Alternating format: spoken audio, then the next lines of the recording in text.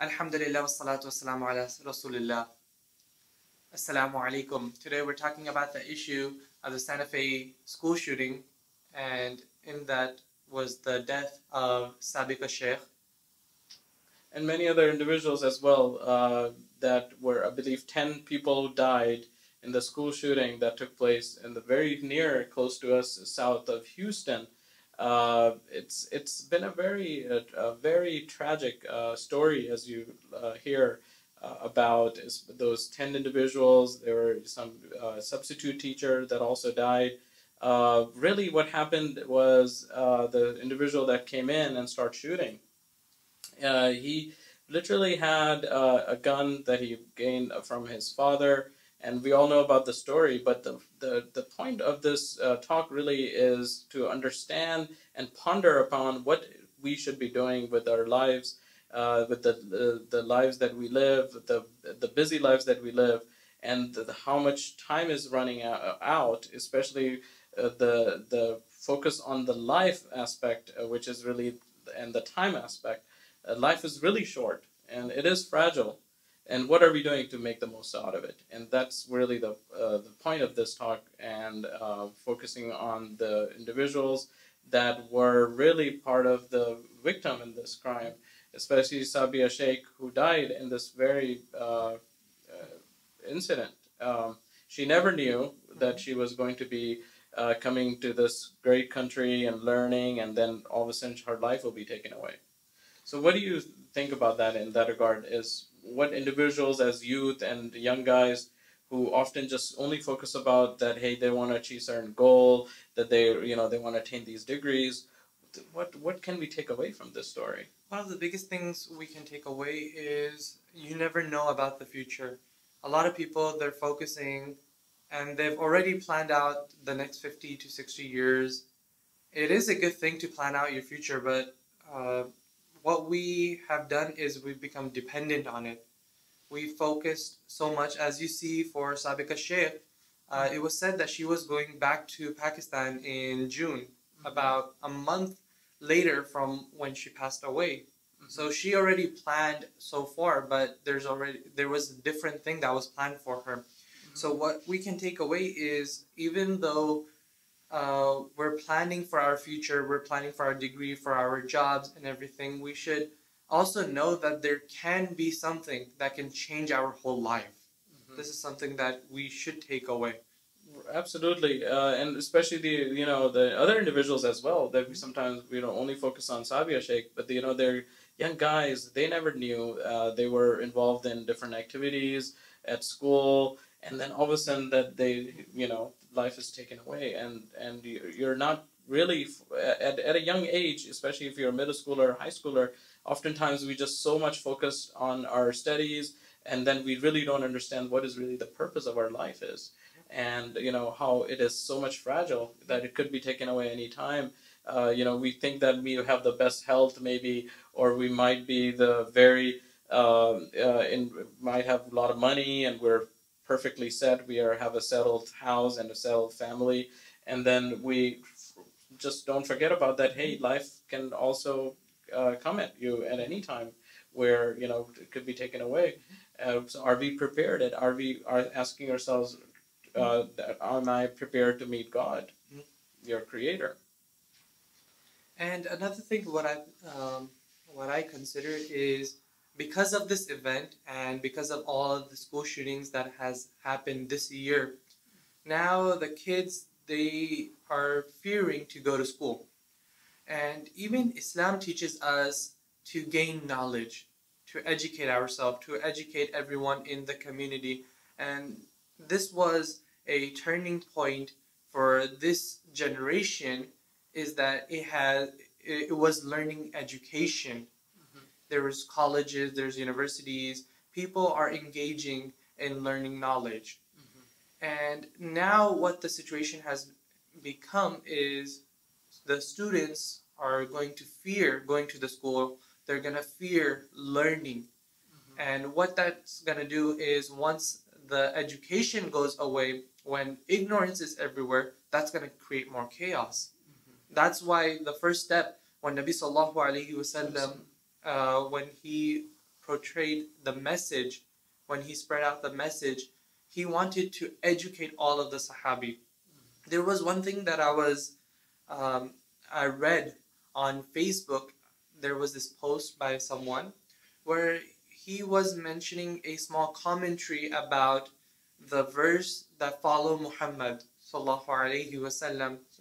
So he said what that verse meant is, if you look at the situations of the people in Arabia at that time before Nabi sallallahu alaihi wasallam, and we kind of call that as Dora Jahiliyyah, the days of ignorance. And at that time, people did not have education, as it said, day of ignorance. And what used to happen? It was chaos. People used to bury their daughters alive. So Nabi sallallahu alaihi wasallam came. He brought the message and he started educating everyone. That's the role of Islam. That's the message of Islam, is to popularize education. And you've touched base on a very important point, is that the kids or the youth especially, they're afraid of going to school now. Yep. And that is the fear that they have in their hearts, that hey, what will happen? And we saw a lot of absenteeism that took place the very after days in other schools, that students weren't coming to the classes. So as individuals, as our goal as neighbors in our community, as Muslims, our expectations must be really high in terms of the role model. What are we doing today to bring, to ensure that their safety in our neighborhood, maybe in our things we can be involved in, and bring that compassion towards other people. Because sometimes, if you look at the individual who killed the 10 people, he actually let go of the people that he liked. And so I'm wondering, individuals that really died, and he just maybe on his bad side. Wallahu alam, what was the case? But as individuals, and when in our school, I think we need to bring compassion towards each other. You might look different, you might have a certain background or certain way of personality you have, but what is it that we're doing as a student that bring that sort of collaboration on and the friendship, and be talking to everyone, and not just because you look certain way or you might have certain background or religion, that we need to be compassionate towards all people. You might be a quiet one, maybe you might want to ask as a student that, hey, how's your day going? As a student, it's a responsibility, not just the responsibility of the teachers or the school administrators or the leaders of that school, but it's also the responsibility of individual themselves as students, that what are they doing, what is their role should be as when they're in the classroom. So they need to talk to individuals in the classroom, and be the role model. This is a big issue that I've seen also in schools, that they have their own groups, and they would not talk to anyone else from any other group, especially those that are not popular in school. And what happens is, when there's a certain group that is popular and everyone wants to go with them, there's some kids that feel left out, and those kids, when they feel left out, no one talks to them. It just, even they're going through a lot of things in their life, and when they can't talk it out, when they don't have friends, then there's a lot of chances that this can happen. And so you're absolutely right that our responsibility is just try to be vigilant, and be also at the same time have that compassion in your heart towards helping each other. You might be going through certain issues in your life, but you might have to also engage your school community leaders, also engage the people at our masajids, even at churches, that we need to be engaged in dialogues, engaged in those interfaith type of events, so that we bring that compassion towards the people, and change the people, and see what they're going through, and try to bring these people back into the masajids, in these environments where they are able to learn and be compassionate towards each other. So I was really reading about the very important facts about the shootings that took place, and really, it's just amazing to hear and read about these facts. Um, Unfortunately, that we're rated as one of the countries that are as the very top on the list of gun violence. When we compare ourselves with the other countries, about 40% of Americans say they own a gun, by the way, or live in a household with one, according to a 2017 survey. And the rate of murder of manslaughter by firearm is the highest in the developed countries, in the developed world. There were more than 11,000 deaths as a result of murder or manslaughter involving a firearm in 2016. And we look at the comparison with other countries. U.S. is at 64% in terms of the gun-related killings of all homicides. England is at 4.5%. Canada is at 30.5%. Australia is at 13%. And that's just amazed me that, what are we doing as community members, community leaders, and the enforcement that, to bring that change, to bring that, harder uh, uh, control laws on the guns, purchasing guns. And as parents, what are their responsibility when it comes to keeping track of keeping these guns secure and not be leaving it so loose that it becomes more of a more threatening for others, and for especially with not keeping them safe. When we, as parents, we need to think about how we are responsible in terms of attaining these guns and what are we doing with that. And very important thing that I continue to ponder upon in the Quran is really, if you kill one person, as if you kill the entire humanity.